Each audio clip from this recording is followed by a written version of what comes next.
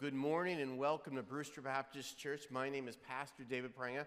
I'm one of the pastors here at the church, and I am so glad that you're here, and you're alive, and you're awake. And I'm glad that those people that are tuning in today are here, as well as people in the sanctuary, that you made it a priority to be here today. Now, how many of you guys remember, there was a TV show about 5-10 years ago called Extreme Makeover Home Edition. See, that premise of the show, if you remember the show, is that there was usually a family that was in great need or faced a hardship, and then they would look at their house, and the house was like falling apart. There was flaws to this house. The family was just making things functional. There was projects that were left undone, and usually the houses were just too small for the family. And then they would interview this family.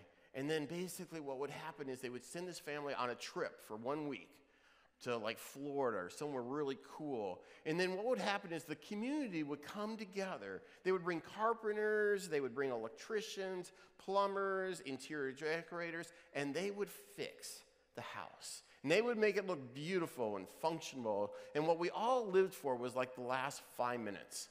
The last 5 minutes is like the family comes back, the community is waiting outside the house, there's a big, like a semi, and they bring the semi away, and then the kids and the parents, they're just like, oh my goodness, look at that house. And they walk in the house, and they're in tears because they just love it. And as you're watching this, transformation is taking place, and it's just cool to see that everything is coming together and everything looks beautiful, and you're just astonished by it. And it was just like one of these cool shows, and I always liked it. But when I look at my own life, I can often see the ugliness.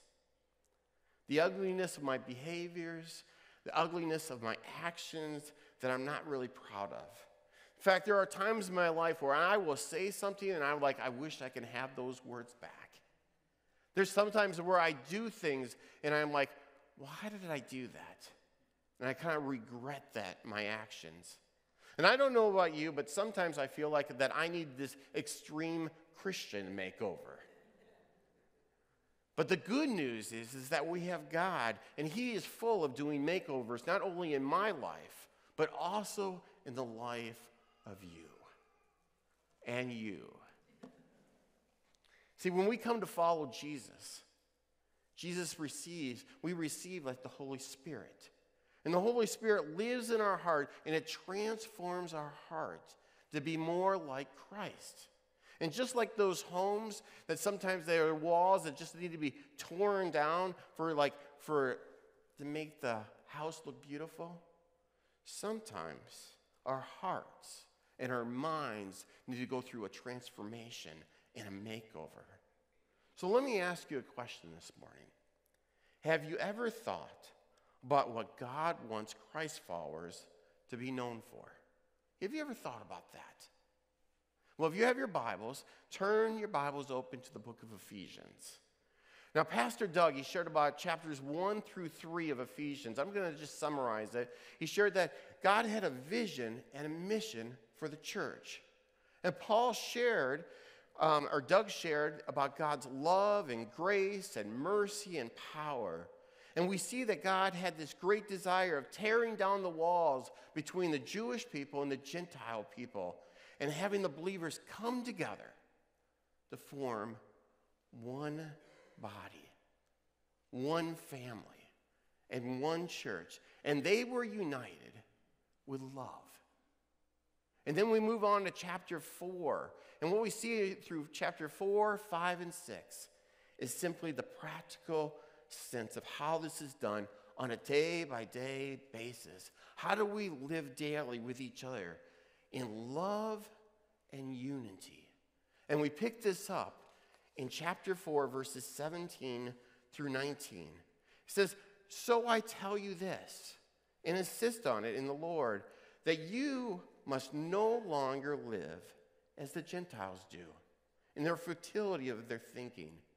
They are darkened in their understanding. They are separated from the life of God because of their ignorance that is in them due to hardening of their hearts. having lost insensitivity. They have given themselves over to the sensuality and to the indulge in every kind of impurity, and they are full of greed.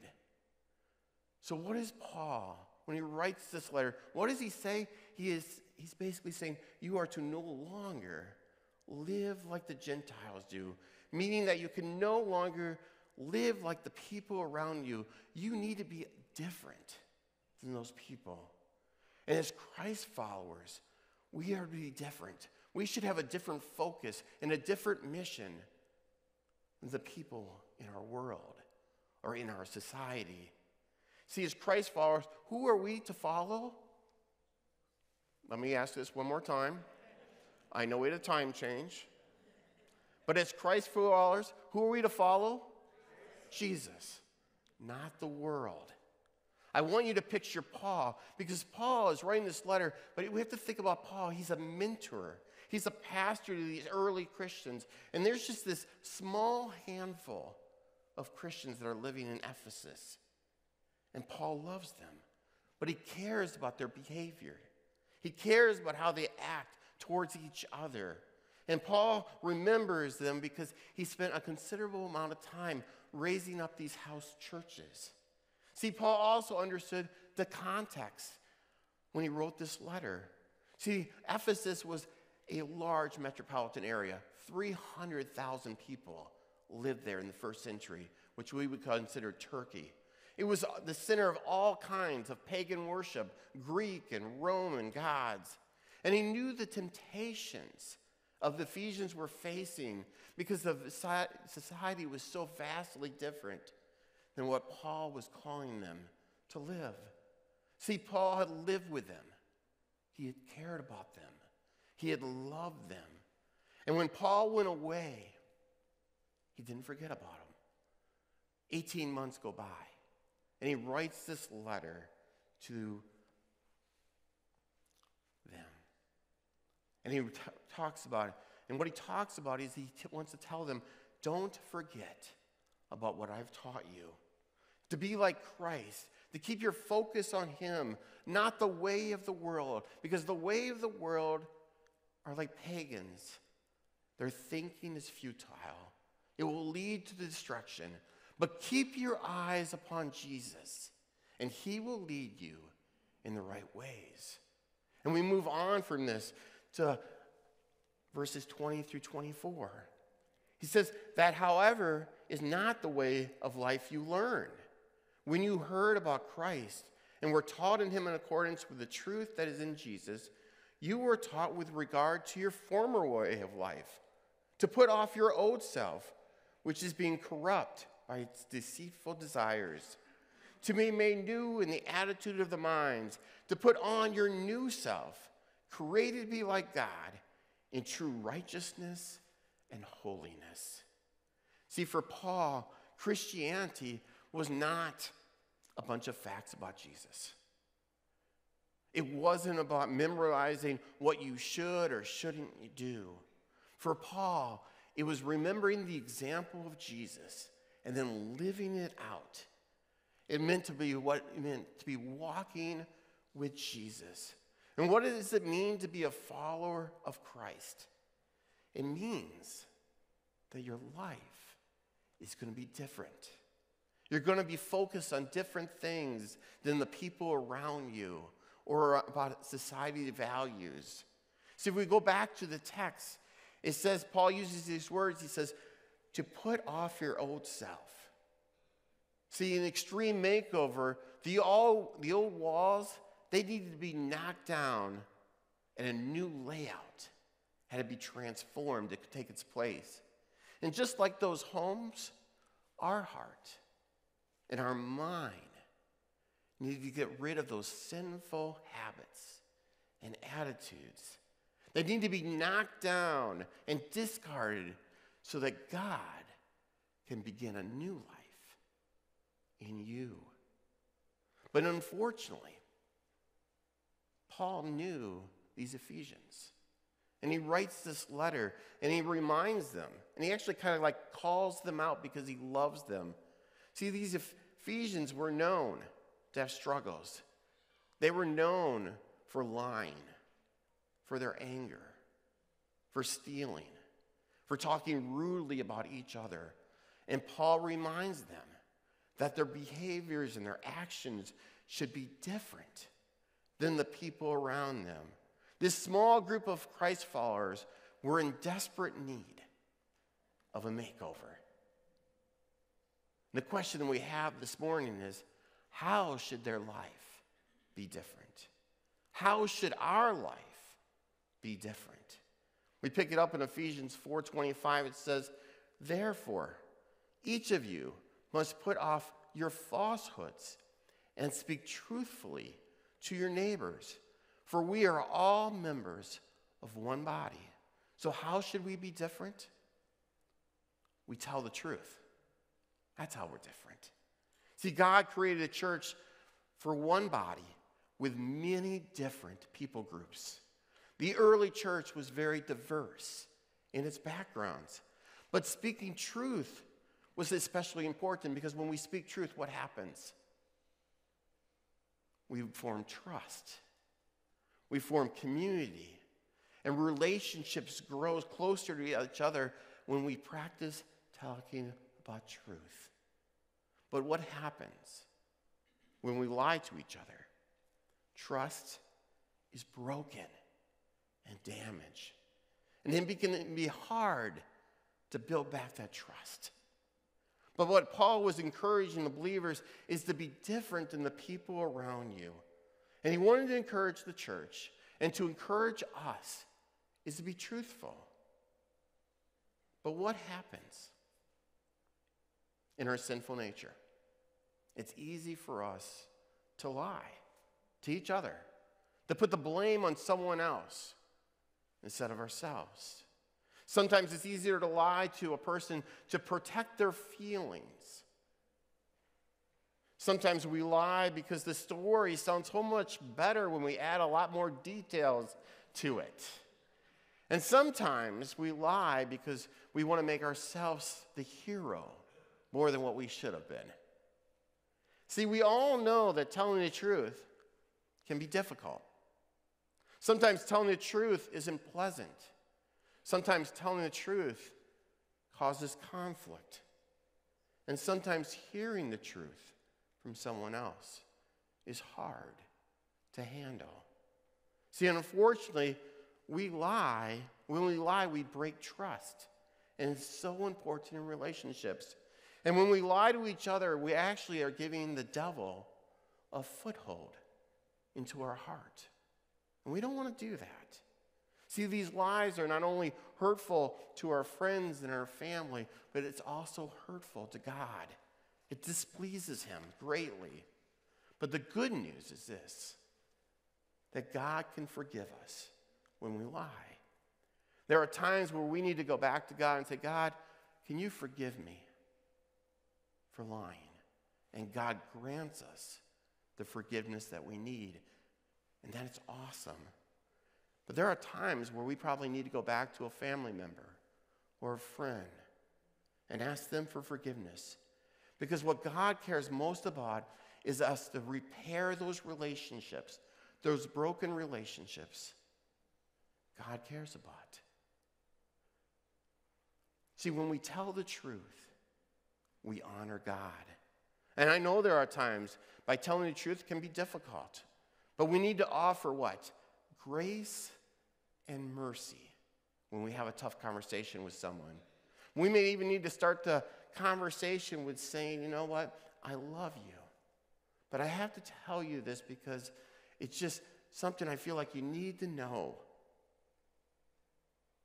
See, we all know that we're not perfect. We all know that. But a real friend wants to come alongside us and grow us in our relationship with God and with each other. And when we speak truth, we're honoring God.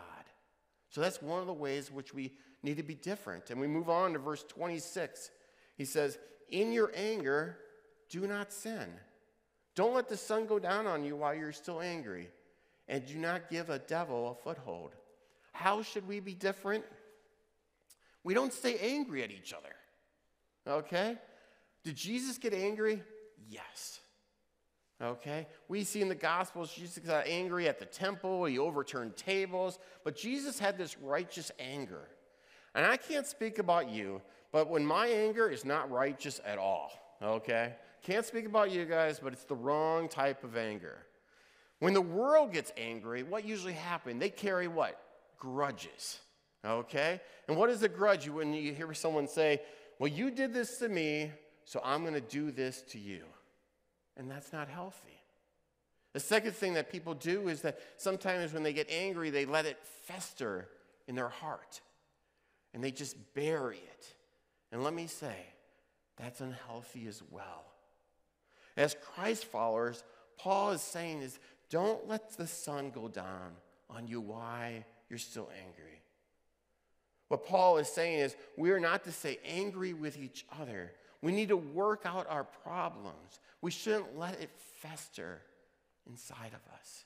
And I was thinking of an example of this, even in my own household. And I'm just going to pick on myself, and I'm going to pick on my wife, but sometimes we will get in an argument with each other. And we'll get pretty upset with each other. And sometimes we are feeling like the other person's not listening or hearing with what we're having to say. And the temperature rises. I don't know if that's in your household, but sometimes in mine it does. But how do we handle it? Sometimes we need to take a step back and say, you know what? I think we need to take some time alone. And I'll go to a different room, and she'll go to the different room. And it gives us time to what? Think about it. The time apart is helpful. It settles down our emotions. We can start thinking clearly about things. We can even reflect on the conversation and say, oh man, she's not understanding me, and I need to say it in a different way. Sometimes it allows us time to what? Pray about it, right? That's probably the first thing we should do. Not always the thing I go to do. But what will usually happen is one of us will come back to the other and say, can we talk about that conversation again? And of course, we say yes. And sometimes Christy and I will say, you know what? I was wrong. I am sorry. I overreact. Most of the time, we just have to come back together and we have to work through the situation with clearer minds and more just willing to work it out. See, the key thing is that we don't stay angry at each other. See, as Christ followers, we need to talk through these situations. We can't let our anger fester. We shouldn't hold grudges. We need to resolve the issues the best we can. See, as Christ followers, we will all become angry, but we don't want to stay there.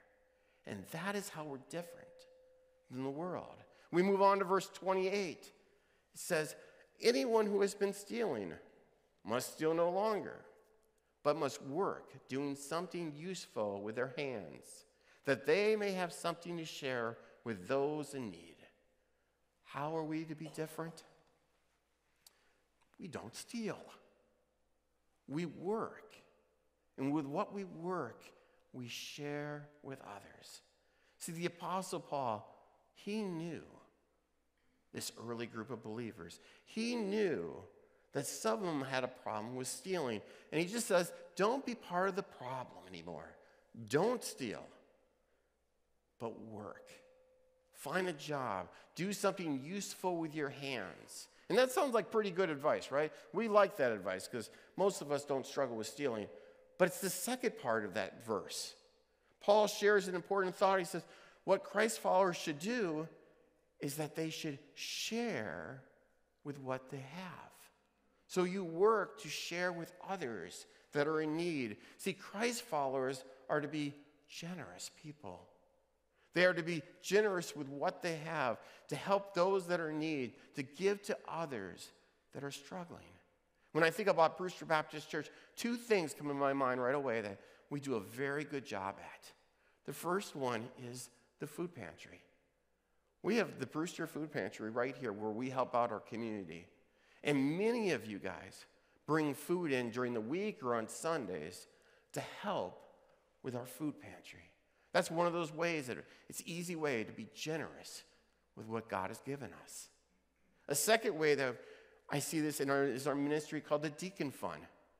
Many of you guys know about this, but as we take our offering, once a month we take money for our Deacon Fund.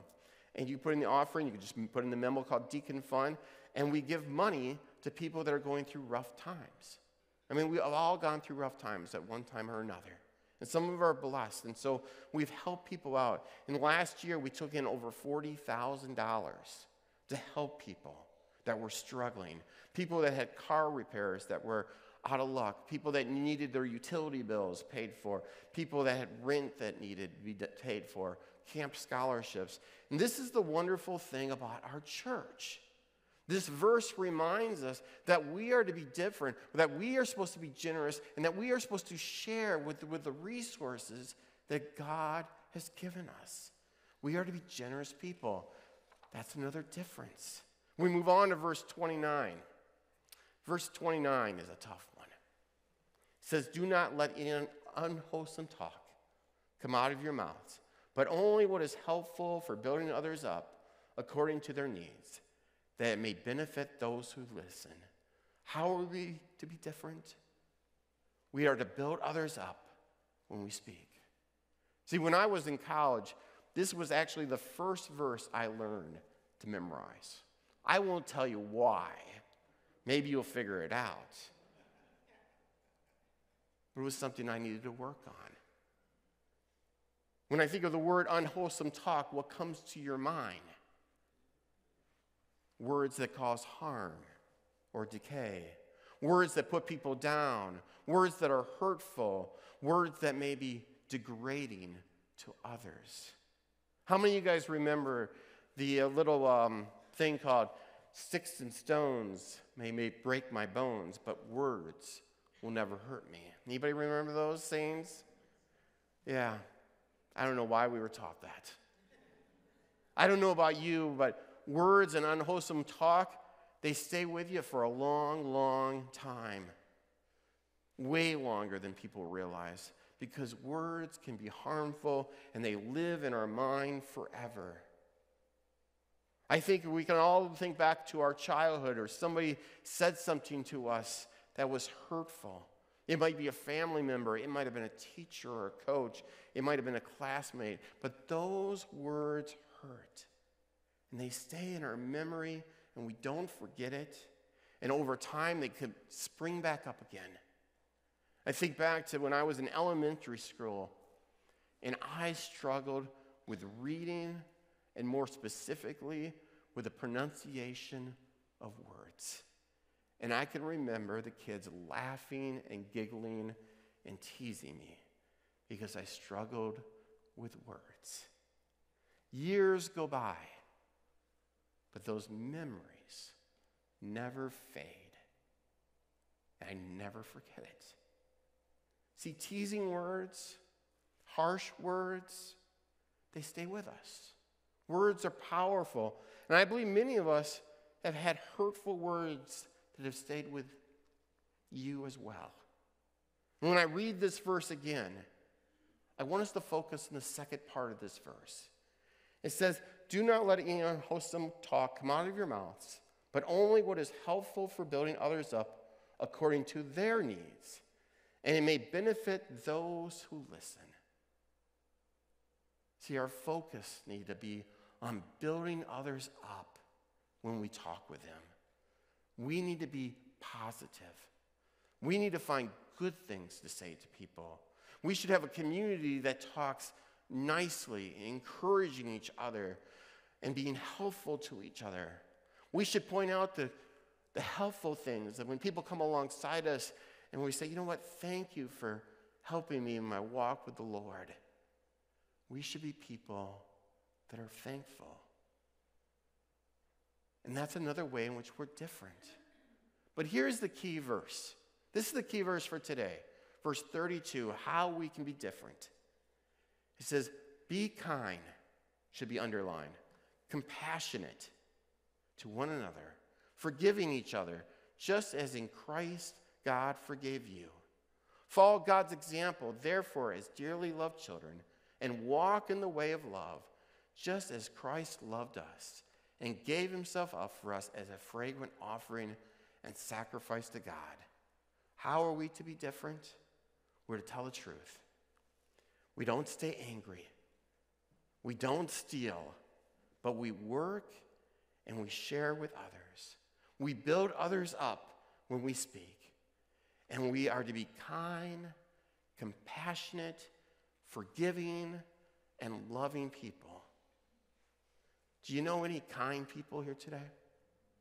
Do you know any compassionate people? Do you know any forgiving people? Do you know any loving people? See, those are the people that God wants us to be. That is the mission of the church. See, what Paul wanted was the church to be special. He wanted the church to be known in the community because they were full of kindness and that they were compassionate. Paul wanted to see a place where people forgave each other and they practiced what it means to love each other. See, that's what makes the church special. That would be a church that where outsiders looked in and said, you know what? There's people that have it going on. I want to be part of that church. I want to be part of those people because those people are nice.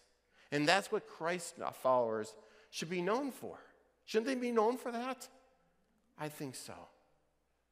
But when I look at that list, I see the ways that I fall short in so many of those areas. And I know that I have work to be done because I said before, and I say again, that I'm in need of an extreme Christian makeover. How are you doing on that list? How are you doing? But let me tell you the good news. There's some good news in this. We all fall short of God's expectations. And God just wants us to confess our sins to him. And when we confess our sins, God will forgive us. God will give us a fresh start.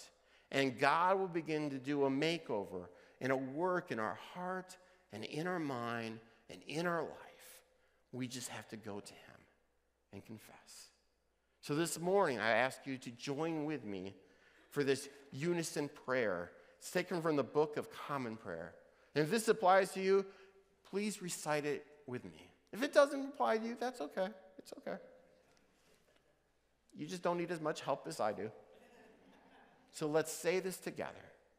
Most merciful God, we confess that we have sinned against your thought, word, and deeds, by what we have done and by what we have left undone. We have not loved you with our whole heart. We have not loved our neighbors as ourselves. We are truly sorry, and we humbly repent. For the sake of your Son, Jesus Christ, have mercy on us and forgive us, that we may have delight in your will and walk in your ways to the glory of your name. Amen.